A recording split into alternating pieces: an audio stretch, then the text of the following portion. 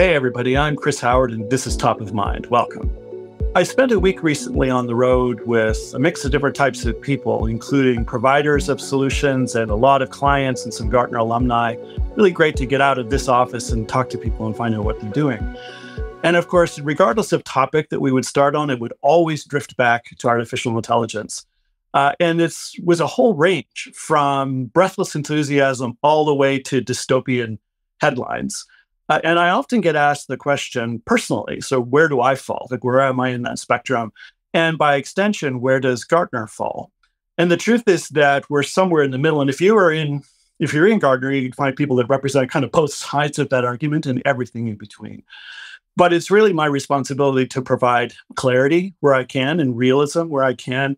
But after the week, it really did leave me with some doubts that I'll get to in just a minute here. But they're doubts that reflect the hype cycle that I talked about a couple of episodes ago, where you're in the midst of all of this hype, and then as you start to understand things more, it starts to turn into questions and doubt, and that's all like super healthy. So that's where I want to start. I was reading recently that when the brain receives some kind of an external shock, like something surprising in the environment, that shot of adrenaline that happens actually causes two things. One is fear, the other is creativity. And interestingly, within the brain, the biosignature of both of those things is exactly the same. So take artificial intelligence and all of its newsworthiness right now and the appearance of great potential seeming like magic. The brain, the collective brain, is causing both of those reactions. It's causing a bit of fear, but it's also causing this burst of creativity. Now, what I want you to think about is some experience in your life where you perceived something as being magical or extra special or impossible, and how you reacted to that. Let me give you an example. So you can tell that I'm a musician, and ages ago, like back in a different life, this recording here by Keith Jarrett became one of the most popular jazz albums of all time. So the way that Keith worked was that he would come out on stage without any preconceived ideas of what he was going to do and play for like 45 minutes. And you get this interweaving of themes and harmonies and this very creative burst of stuff. And so, of course, this was amazing to me that somebody could do this. And it was something that I wanted to figure out how to do for myself. And then about 15 years or 20 years after Keith made that recording, somebody went through the effort of transcribing that music, and you see it behind me here. And it's all written out, all the notes are there. And I had this really odd experience, is that once I started to learn it, some of the magic of that original experience went away because I started to see the mechanics of how it worked and what he was actually doing. And then I could recreate that myself. And it went from this sort of magical experience to just a lot of work. Very fulfilling, ultimately, in the end. But the same kind of thing is happening with technologies all the time. And so what I've done as I was countering my own doubt about artificial intelligence is I started to go back in and read about, well, how is it made? How does it work? What are the things that people do?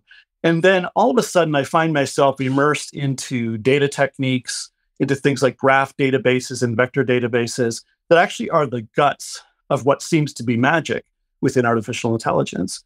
In its essence, and it's more complicated than I have time to go into here today, these data technologies and techniques actually study the relationship between objects and the strength of those relationships leading to better probability and better prediction. That's why something like ChatGPT is able to predict combinations of words, because in its trillions of parameters that it's studying, it's actually looking at the strength of connections between adjacent things. Let me come back to this question of doubt that I started with. Doubt is actually a mechanic of the hype cycle, which I've also talked about. And many of you have commented on how quickly this hype cycle seems to be moving, the fact that disillusionment is coming more quickly than it does with other technologies, perhaps.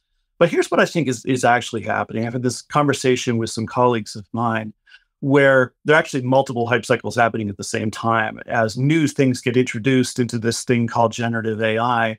And so you slide back down that slope, you start the hype again and again. But what comes with that is sort of a constant questioning of, what is this? Is it real? Will it work? Should I be scared? All of these types of things, which are part of the disillusionment phase, actually are concomitant with the hype cycle itself, at the beginning of the hype cycle. And one of the things that I've been thinking about is sort of my own position, my own doubts about this technology and the way that I've approached it, as I described to you, which is to kind of tear it apart and figure out how it works and remove some of the mystery of it. As I was thinking about doubt, I was reminded of this little book called The Meaning of It All, which is transcriptions of lectures that Richard Feynman gave at the University of Washington, Seattle.